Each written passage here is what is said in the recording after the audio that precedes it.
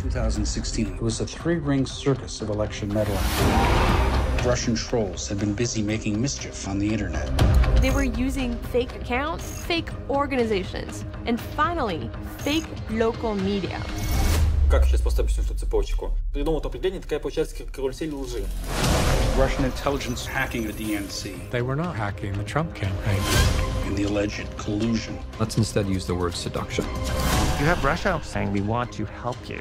And you have Don Jr. saying, love it. Of course Russians prefer Trump, because Trump said that he preferred Russians.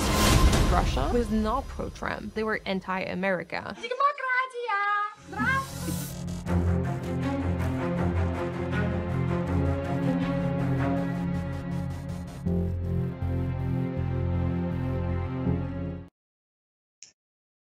Good afternoon. I'm Jonathan Capehart, opinion writer for The Washington Post, and welcome to Washington Post Live. Russia's alleged interference in the 2016 presidential election is the subject of a two-part HBO documentary entitled Agents of Chaos. Here to discuss the film and the facts that are its focus are its Academy Award-winning and Emmy Award-winning director, Alex Gibney, and Camille François, the Chief Information Officer at Graphica, where she leads the company's work to detect and mitigate disinformation, media manipulation, and harassment. I'm speaking too fast for myself. Alex, Camille, thank you very much for being here. Thank you for having us. So, Alex, I'm going to start with you. You set out to make a documentary about Donald Trump's ties to Russia and the Russian government. Can you describe the extent of the connections that you found and how far back do they go? Well, I should say that the original goal of the doc was to really look into the Russian attack. And that's what part one focuses on. And then we wanted to see to what extent people in the Trump orbit or Trump campaign cooperated with that attack. So while we did look somewhat at Trump's ties to Russia going way back, that was not the focus of our investigation. Well, then, since the title of the documentary is Agents of Chaos, what makes President Trump an agent of chaos? Well, that is a good question. And I think that was the sense of it. In other words, I believe that the Russians didn't put their weight behind Trump because they were interested in his policies. I think they put their weight behind him because they were interested in him as an agent of chaos. And to some extent, that's just who he is. He's very able to use chaos to his great advantage, both in terms of amassing power, to confuse people, to distract people. He lives in that world in a way that's very comfortable for him. And I think that was one of the things that the Russians were intrigued by, even though through most of the campaign, I don't think they had any belief or understanding that he would actually win. I think the ultimate aim was to discredit democracy and also to play to their own domestic audience and enhance themselves as a superpower by tweaking the nose of another superpower. Mm-hmm. One more question for you, Alex, at the risk of imploding the sequence of questions that I have for you, but I'm dying to ask this question now, and that is, given what you set out to do with this documentary, now that you've been through it, it's complete. Was there anything that completely surprised you that you didn't see coming as a result of your work? Two things. One was I didn't fully appreciate when I started just what the history of Russian interference was, and it really goes back to Putin's re-election in 2012 and how much criticized he was by Hillary Clinton, and also the way that the Russians sharpened their cyber tools in the attack on Ukraine in 2014. The other thing that really surprised me was how much how wrong many people got the story on this side of the pond. And that is, they kept deducing political motives when I think most of the motives were purely financial. I think, Donald Trump, for most of the presidential campaign, was simply interested in getting a Moscow Trump Tower deal done. And he thought by saying nice things about Vladimir Putin, that would help in that goal. And I also think that people like Paul Manafort, who joined the campaign as for free as a campaign manager, wasn't pursuing some mysterious political goal. He just wanted to get out of a debt that he owed to a Russian oligarch named Oleg Deripaska. So there was a kind of corruption and venality embedded in the campaign, which sought to exacerbate this whole notion of chaos that I think is really important to understand. Camille, you were engaged by the U.S. Senate to study the activities of the infamous Russian troll farms. And in the film, you talk about the three different types of online personas Russia used to do this. Tell us about them, the three. Yeah, so it's interesting what we looked at in 2017. The Senate Select Intelligence Committee gave us the data of the activity of the troll farms on three different platforms, right? On Twitter, on Facebook, and on Google. And so we took a step back and tried to understand, okay, what does this entire campaign look like? And we found fake activists, we found fake news organization, and we find fake people, fake influencers. But what's interesting is how all of this worked together as a system for many years to target the divisive and polarizing topics in the American conversation and to create chaos and division using social media. So Camille, by the time the Russians turned their attentions on the United States, they had already had some practice, and correct me if I'm wrong, you're the expert here. They already had some practice when it came to Ukraine and Crimea, no?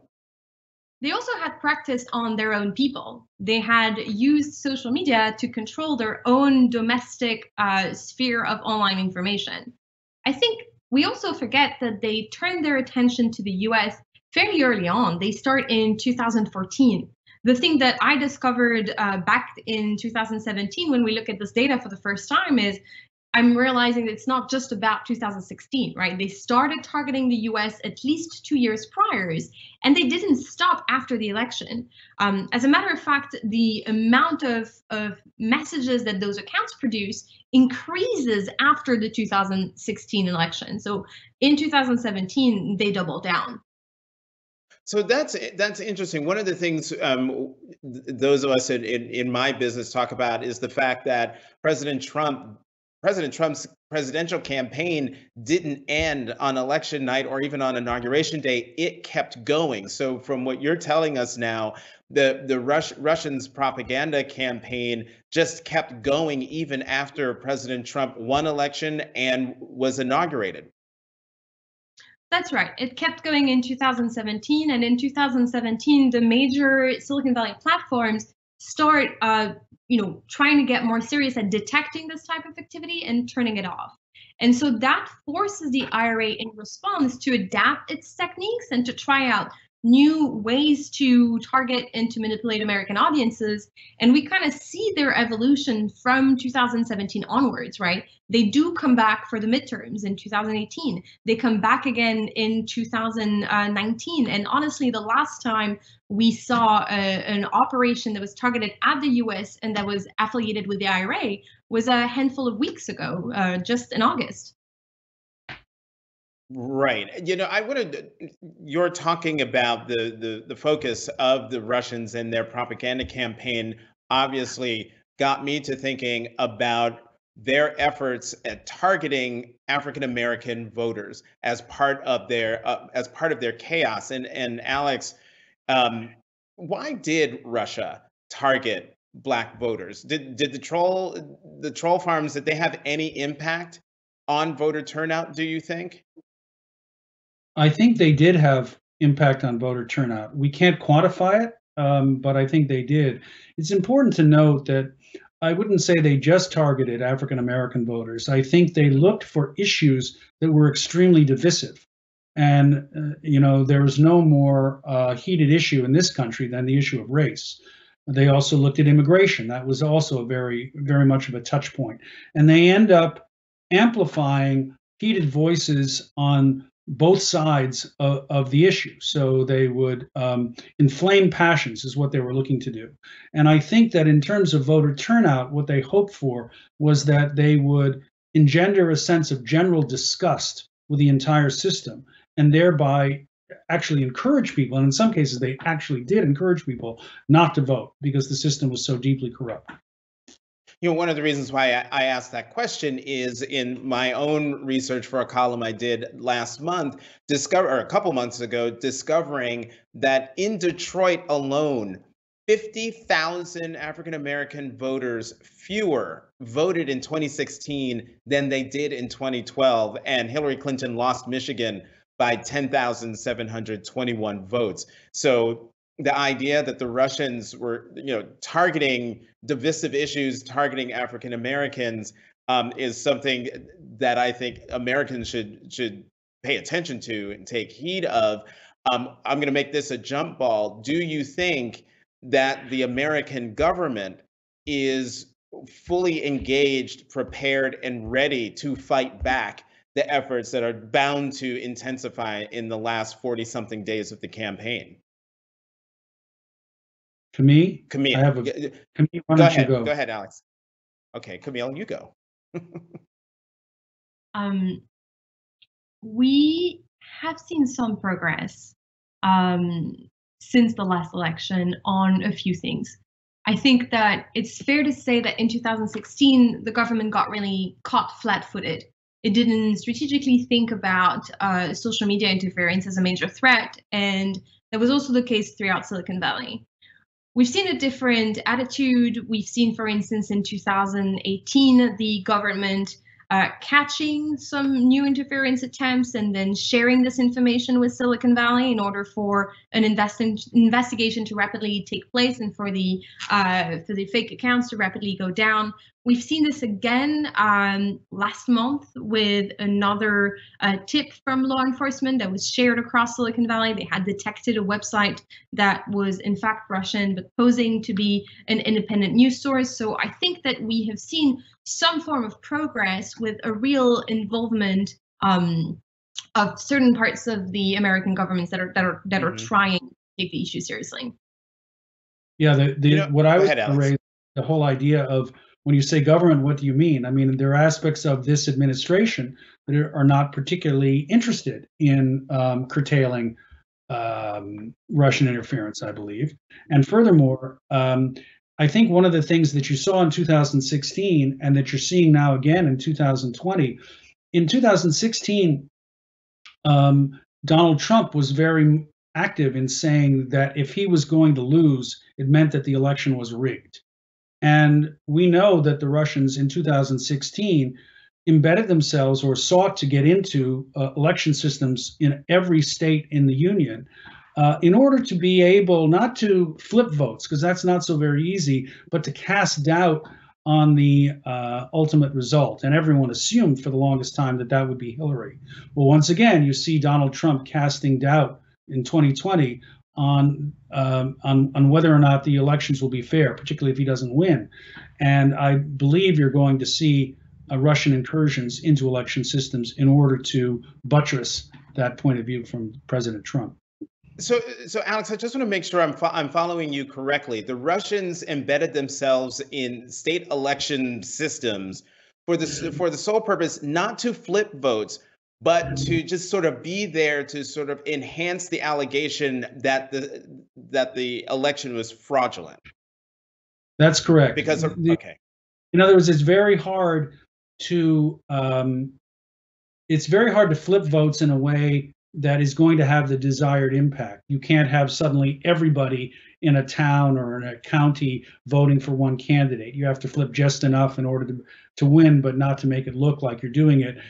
And it's a very decentralized system. It's hard to do that across the board. But what you can do is create irregularities in systems across the country and thereby raise questions as to whether or not the results were legitimate. That, I believe, is what they were trying to do in 2016. And I suspect that they may try to do the same thing in 2020, though Camille is probably more on top of that than I am. Yeah, Camille, I know you wanted to jump in. I can add a little bit more detail on what we've seen them do in the last election cycle. We've seen at least 3 different campaigns affiliated with the IRA that focused on 2020. The first one we saw was detected in October. It was a very odd campaign focused on using Instagram and on reusing some of the memes that they had used in 2016. Then we saw another campaign that was detected this time in March that was based in Ghana. And this time, an individual who was associated with the IRA used activists in Ghana who unwittingly participated in a campaign to target African-American voters on social media using, for instance, the hashtag Black History Month. That happened quite a bit, and not just in February. And as I was saying, just recently in August, we saw one new attempt of this time targeting more progressive and socialist audiences in the US with this website who was also recruiting freelancers who did not have awareness that the website was in fact run by the Russians. So we have seen these techniques come again, and with sort of the same underlying principles of dividing audiences, of creating chaos, and undermining trust in specific candidates. You know, we've talked a lot about what happened in 2016 and what they're doing in 2020. And Alex, you reveal in the film, and I think Camille, you talked about this at the beginning of our conversation about the FBI and American intelligence seeing what the Russians were doing since 2014. And so the question I think a lot of people have had is, once U.S. intelligence found out about these activities and Russia's future intentions, why weren't they able to respond to put a stop to it? That's a really good question, and the answer is complicated. I mean, there were people in the U.S. government who were very much advising the president and those around him that the United States should strike back, or at the very least notify the American public that an attack was underway. And they didn't do either of those things. And now at one point, President Obama reached out, or literally spoke to Vladimir Putin in person and warned him that if he attempted to try to flip votes, and we were talking about that earlier, he would effectively destroy Russia's economy. So that was a threat that was made, but there were no cyber response, and no until it was very late in the campaign, no public campaign to let the American people know what was really happening. And you're quite right that the FBI in particular was following Russian cyber activities starting in 2014, and ultimately brought an indictment against some of them. They were concerned. It started out of an office in Pittsburgh that was looking into a nuclear reactor that had been hacked in Ukraine. And the reason it was in Pittsburgh is because that's the headquarters of Westinghouse, and Westinghouse builds a lot of nuclear reactors. So obviously, this was, when you're talking about hacking into nuclear reactors, you're talking about serious business.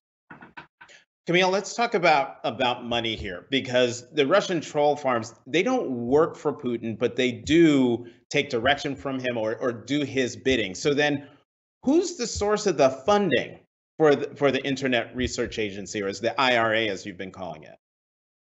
Yeah, it's an interesting question, because I think sometimes we overfocus on the IRA like if it was the only player in the Russian disinformation ecosystem. But in reality, that's not the case. You have some of these troll farms, and when you think about it, those troll farms, they're structured almost as a sort of marketing agency, right? They have a search engine optimization department, a graphics department, and therefore they're run a little bit more like a Mad Men and a little bit less like Homeland, right? And on the other side of the spectrum, you do have Russian military intelligence that are also running the fake accounts, that are also doing some of the hacking.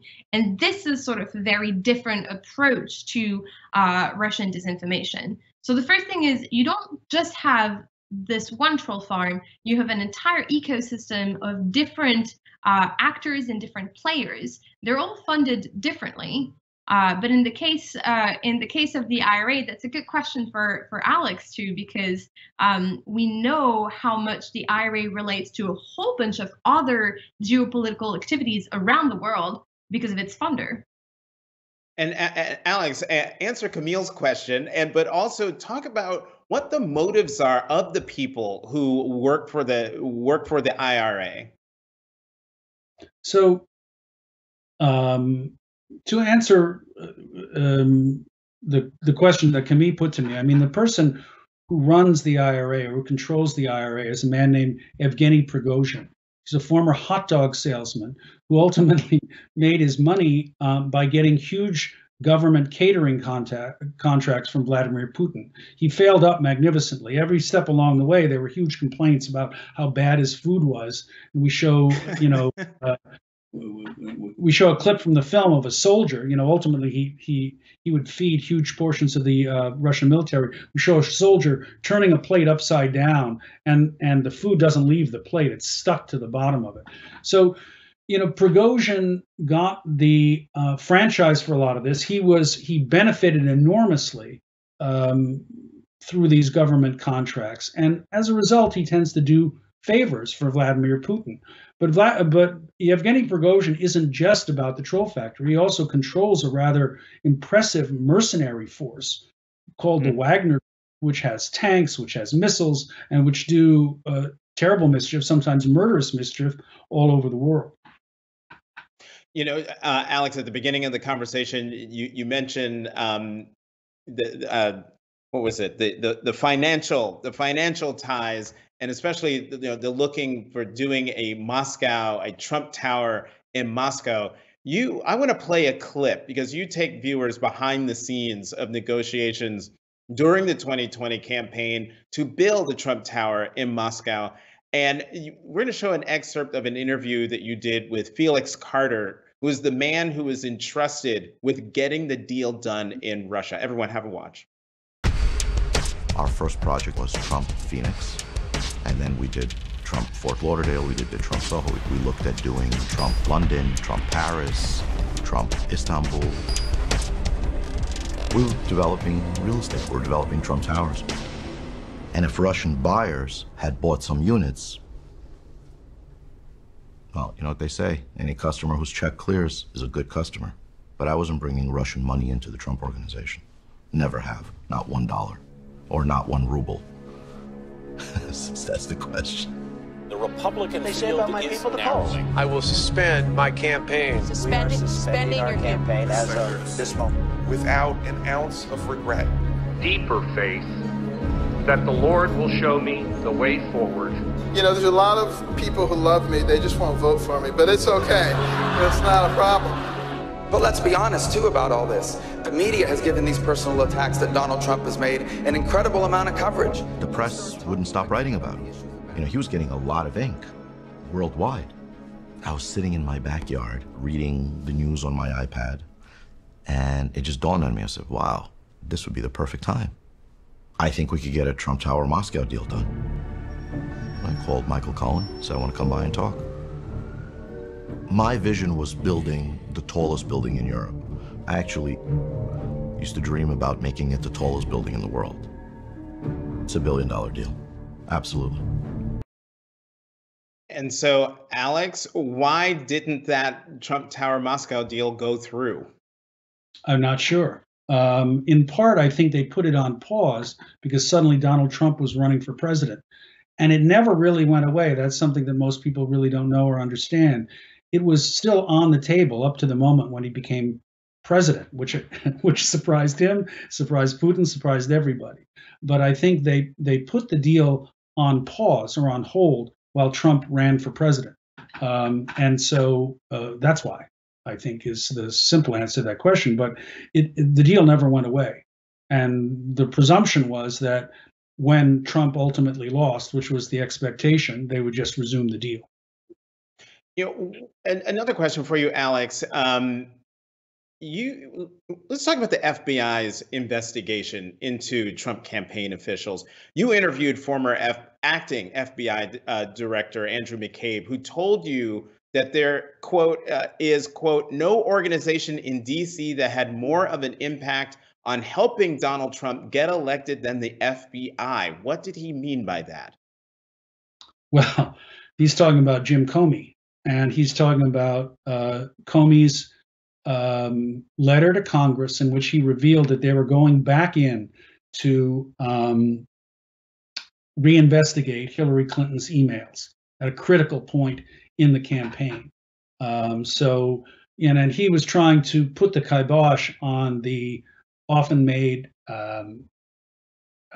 accusation that the FBI was the deep state actively trying to undermine the Trump campaign throughout 2016. That's just not true. As he says, maybe the most consequential action late in the campaign was Comey's vocal reopening of the Hillary Clinton email investigation, which cost her grievously, and that probably cost her the presidency. We've got less than 5 minutes left, but I want to play one more clip from the documentary Agents of Chaos. This is an excerpt from an interview, Alex, you did with Andrew Weissman, who is the lead prosecutor on the Mueller team. Let's take a watch. People like to think of the special counsel's office as a witch hunt, but this is just not a partisan issue. Our report has one key finding: clear, unequivocal efforts by the Russian government to interfere with our election.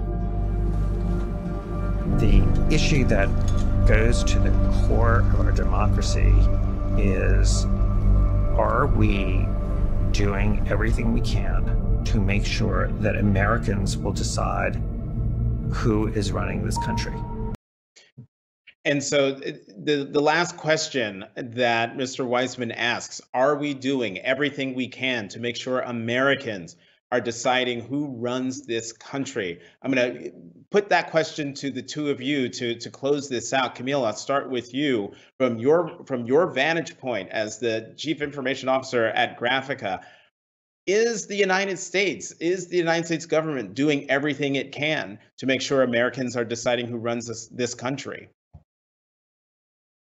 We talked about how difficult it is to talk about the U.S. government as a whole. There are parts that I think are trying really hard, and there are statements that I do believe have been counterproductive. But I think overall, it's also not just a government problem. It's going to be a whole of society approach. It's going to be a problem for the platforms. It's going to be a problem for the media, having to think through how do you report in an age of Russian disinformation in the middle of the election. I think that we are in a much better position than what we were 4 years ago. But the trick, of course, is that the adversary has changed and has adapted. The Russian techniques that are used now are quite different than what it looked like in 2016. So we're now in a game of cat and mouse and a chase where we have to adapt to the latest that's going to come our way. And I do believe it's going to be a whole of society approach. Alex, in this cat and mouse game, is the United States the cat or the mouse? In a weird way, I think we're both. I'd like to pick up on something Camille said in the documentary. She said that there was nothing that the Russians did, particularly in their social media campaigns, which injected anything new into the American political economy. What they did was to exacerbate serious and grievous problems that we have in this country, particularly a sense of divisiveness and a lack of trust in our fundamental institutions. So we've got to get that back. The best thing that we could do to deter future Russian attacks is to get our act together here in this country. And with that, Alex Gibney, and I've learned the correct pronunciation of your name, Camille François. Thank you both very much for joining us today. Thank you, Jonathan. Agents of Chaos premieres on HBO and HBO Max this Wednesday, September 23rd at 9 p.m. Eastern. Part 2 of the documentary will air the following evening at the same time. If you'd like to watch highlights from today's program or watch the full interview, head over to WashingtonPostLive.com, where you can also see our calendar of events for this week. Come back tomorrow at 11 a.m. Eastern when I'll interview MJ Hagar, Democratic candidate for Senate in Texas, for a special K-Pop Live in conjunction with the Texas Tribune Festival. In the meantime, thank you very much for watching. I'm Jonathan Capehart, opinion writer for the Washington Post, and this has been Washington Post Live.